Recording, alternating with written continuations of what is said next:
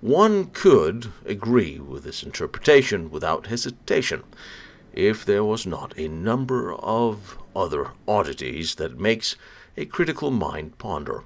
For example, there are now declassified reports of the Allies on the subject of German nuclear research, one from the interrogations of the scientists involved in the German nuclear development by Allied specialists that took place at Farm Hall in England.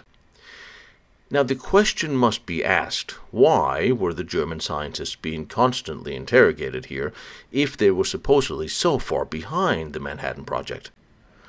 Or were there indications that the German nuclear technology was not as far behind as the public was led to believe? It is looking more and more as if it was not the Americans but the Germans who won the race to create a ready-to-use nuclear weapon, when we incorporate the information I will now present to you.